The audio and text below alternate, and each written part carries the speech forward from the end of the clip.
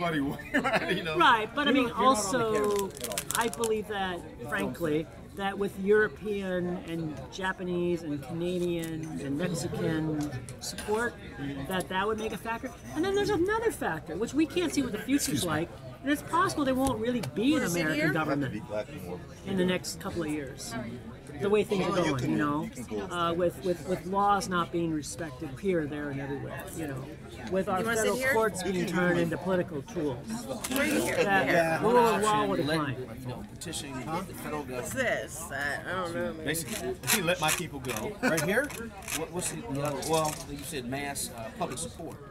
Yeah. People support.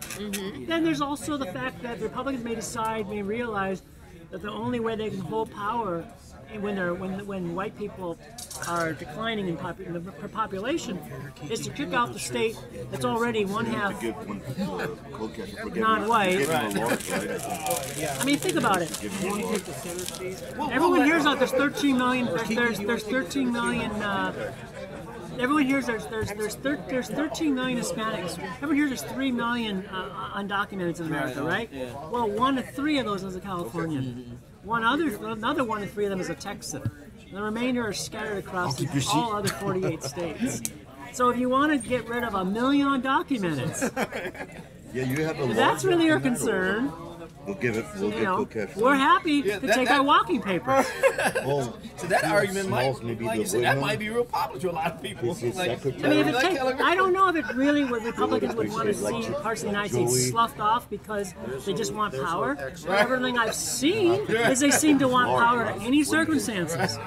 And it would actually help them maintain power. Absolutely. They would have a larger percentage of the population that remains. I'll tell you something else, though. Do you have They have a very strong incentive incentive not to make us angry at them. Lose Nancy Pelosi and the deal too. Make Republicans happy. So if we do that, Because 40% of the Asian trade goes through one port. Los Angeles, Long Beach. I'm on camera. I was going to say something.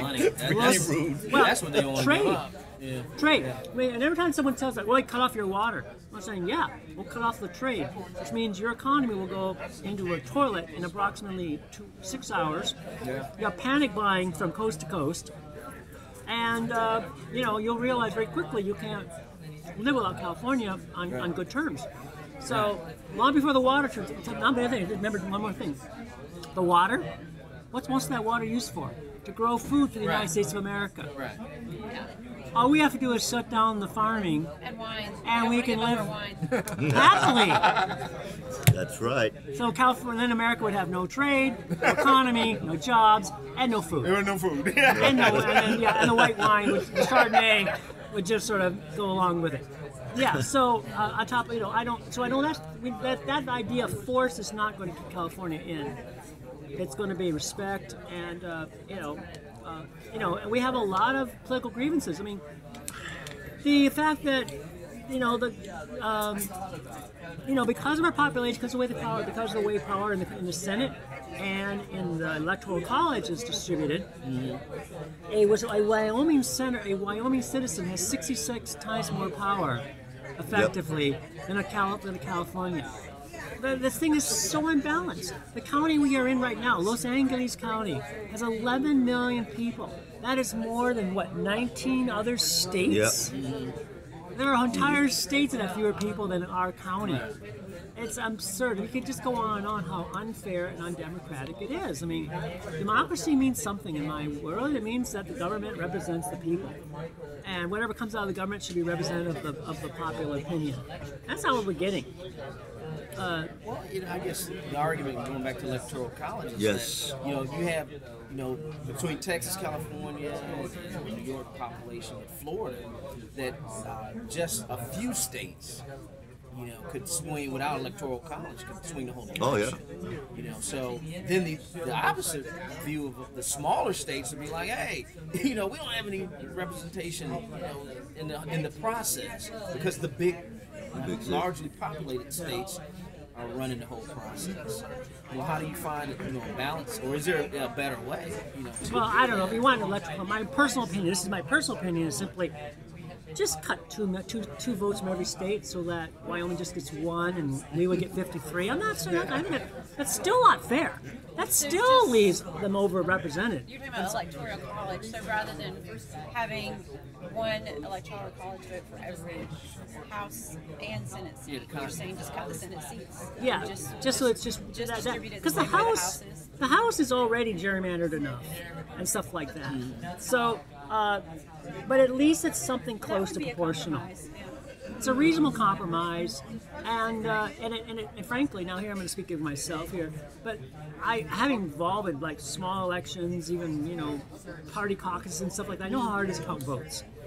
So I really worry if you go national popular vote, that then means that literally every vote in every precinct becomes equally important as every other vote in every precinct. Which means you can always find something to have an election dispute over. Right. Which means we would never have a president again. We'll be counting hanging chads for. I'm really worried about it. I don't think I know. Although we every get other Western democracies votes their president by popular vote. I mean, we're the only one that doesn't do that. Not really. Yeah. Great Britain doesn't. Great Britain, which is actually kind of my personal motto for a government. Because Great Britain, you vote for your MP. All you vote for is your member of parliament. Right. And Well, then, it's a different, it's a parliament. And then the national Candidates. leader is the largest party.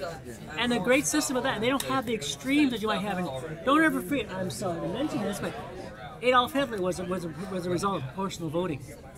The Nazis didn't have strong support anywhere, but they had 15-20% support across the country. But go back to Great Britain for a minute. What's also fantastic about their system is they don't limit themselves to two parties. I think they have 17 parties. No, they got 5 because of their first past the post. It means that all the parties are pretty much regional. You got a British Labour Party, you got a British Conservative Party, Conservative Party. You got your Liberal Democrats, you got your Scottish National Party, which totally dominates in Scotland. In Ireland, you've got a Welsh Party. So you got Plaid Cymru, which is your Welsh Party. No problem. And then you got 2 Irish parties, one representing the Catholics. Well, no. Ireland has the most craziest party. You got Sinn Féin, you got your Democratic Ulster Protestant, you're called the Democratic Unionists, the DU, or the Unionists. You got at least one more in there, too. But don't you think that fosters more compromise, more caucusing, more working together and finding coalitions? Well, they have rather coalitions. Than our two-party system where nobody works with anybody? But I think there's actually other factors. For instance, they have the BBC.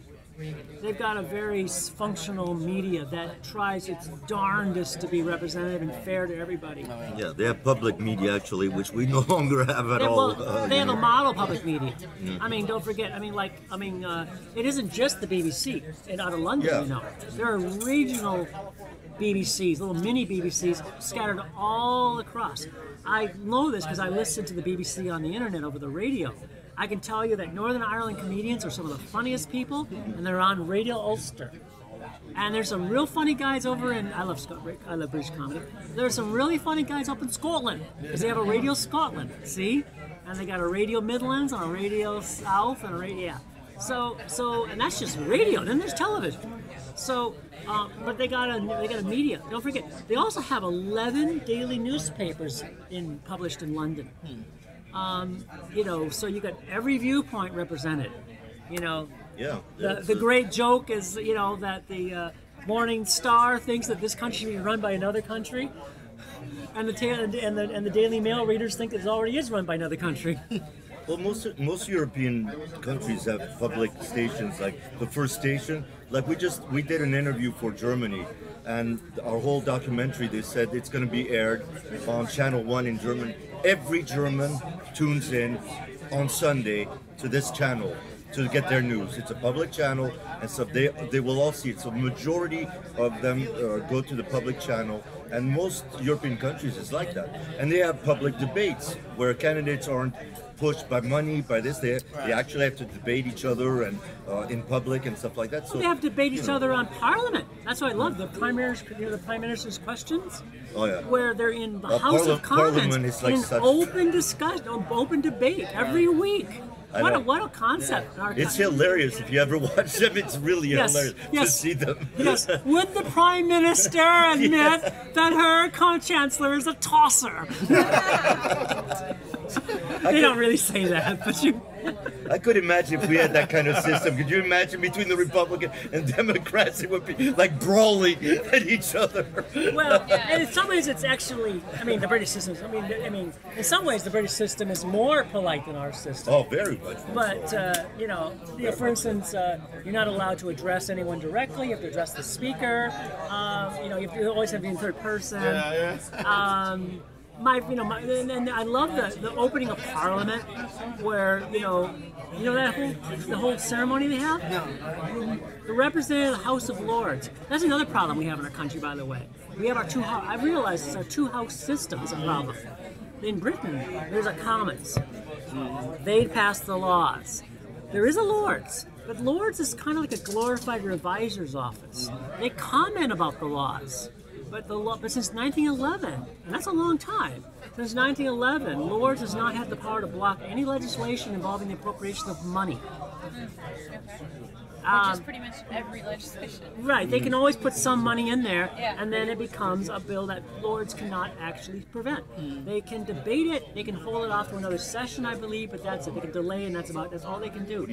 But anyways, the House of Lords head, who's a black rod, that's their sort of sergeant at arms. He comes over, all in his cute gown and whole work. He comes to the House of Commons, and he knocks 3 times. Someone opens the door and then slams it in his face. They're going to be here. And then knocks again. Their ritual. It's part of their ritual to demonstrate the independence of the Commons from the monarchy.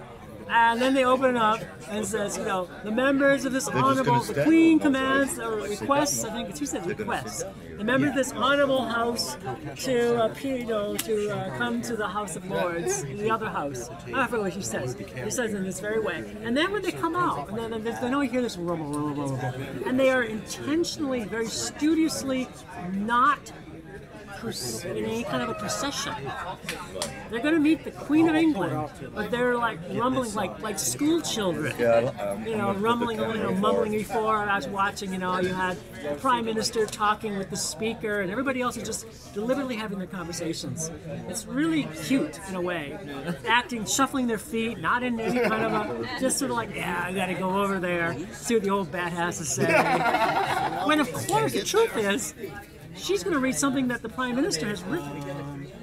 Right, so it all goes back to the political theater. But it's ancient political theater, and it's part of the continuity of the Commonwealth of the Britain, and so and we'll see. But anyways, I like the fact that you get one house, you vote for your member of Parliament. Short elections are nice too, actually. The fact that these districts are very small. By the way, there's over 600 members of the House of Commons, I believe, in a country of 60 million people. So you're likely to know you're likely to your MP is much smaller. And as I said, they your Commons. If you don't like what goes on, you only have one person to blame. And there's your PM. So. It's a simple deal. The other thing I like about it, maybe, this will be controversial, this is why I'm only talking to myself, right? In Britain, because the agencies are under the control of an official member of Parliament, this is where you get the front bencher versus back bencher. Your front benchers are people who have the Minister of Transport and they're representing Rotherhithe or wherever it is, okay? That has a wonderful result. It means that those agencies are pretty much running themselves. Now, the way they do this is they have a permanent secretary. And the permanent secretary and the permanent undersecretary, blah, blah, blah, are bureaucrats who run these agencies. That's all they do. And they run them, and the lights stay on, and the streets are paved, and everything goes on in Britain. Whether you like it or not, our system is this problem where we get political appointees just come out of left field who may know nothing about their agency and or they may represent some political, position or whatever. There's an axe to grind. These people are Just kind of. because I got to make sure that we get a clear shot of everything. After it's in, then I can do that. I don't know if it's phone. Well, we used to have that. That would be crazy. That's But the government in Britain Oh, no, mine is over here. effectively, they say, who governs Britain? Well, at the end of the day, it's not really your MP, it's not really the Queen. But the great thing is continuity. You can depend on your government because it's the same government, in a way, it's the same government it always was. Yeah. The old joke, that elections never work because the government always wins. Well,